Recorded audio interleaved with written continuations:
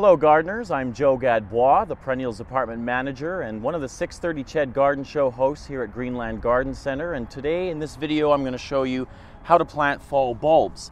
Now, this is really the only way to get some of the most popular spring flowers like tulips, daffodils, crocuses, etc. in your garden. You can't buy these things as a potted perennial plant.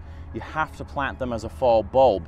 And it really is as simple as dig, drop, done. Okay, so what I've got here, I have a bag of beautiful tulip bulbs and I've got a hole. Now I've dug a hole about 6 inches deep. When you're digging your hole, you want to dig it about 2 to 3 times deeper than the height of the bulb, right? So if you look at a tulip bulb, they're usually about 2 inches tall, so about 4 to 6 inches deep is the depth you're looking for. Now, when you look at this bulb, you can see, and you'll see this on most bulbs, there are bulbs with sort of different shapes, but you're always, or almost always, going to have a distinctive pointed end and then a flat bottom.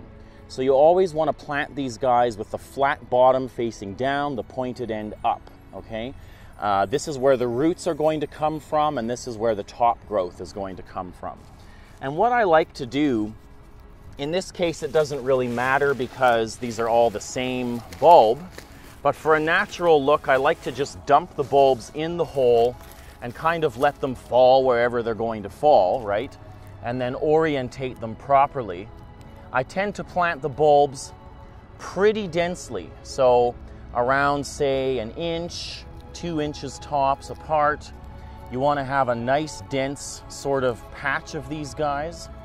There are many different techniques to planting fall bulbs, right? So you can use layering, for example, where you would have different types of bulbs mixed together in the same hole, with the larger ones like tulips or daffodils at the bottom, smaller ones like crocuses would be sort of higher up above, so it creates this sort of layer. So you can do that, or you can do a solid color, solid type like we're doing here with all red tulips. Whatever you sort of fancy, but like I say, as long as your hole is about double to triple the height of the bulb in depth, then you're going to be good. And another thing that I will do is I will grab a handful of bone meal. In this case, it's a pretty big hole, a couple generous handfuls of bone meal. Throw that into the bottom of the hole, and you can kind of scratch it into the soil as well.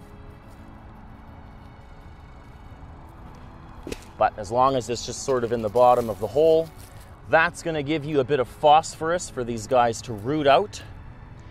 And another tip with fall bulbs is plant them as early as you can, okay? The later you plant them, the more chances you're going to have a few that don't really come up. So plant them as early as you can in the fall so they have ample time to root out before winter sets in.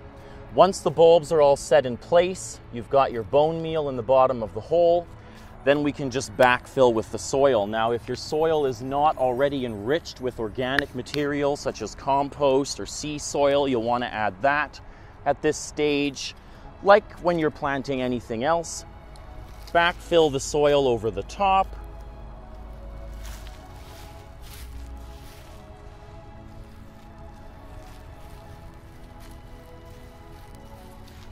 Okay, so once you have all of your soil backfilled up to the surrounding grade, you can then cover with a thin layer of bark mulch, if desired.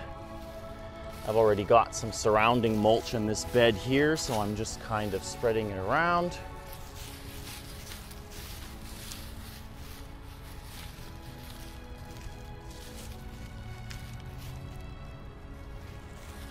And then, of course, the last step is just to water it in.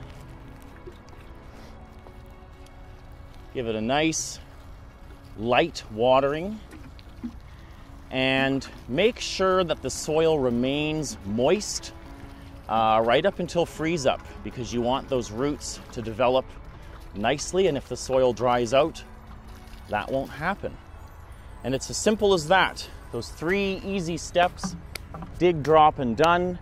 And in the springtime, these will come up flower for you and look beautiful. One more tip with your fall bulbs: make sure that you combine them with later blooming things like perennials, smaller shrubs, etc. Things that are going to take the spotlight after the bulbs are finished.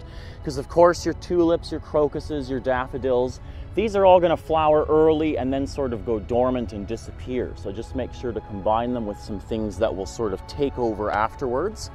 And that's about it. Thank you so much for watching.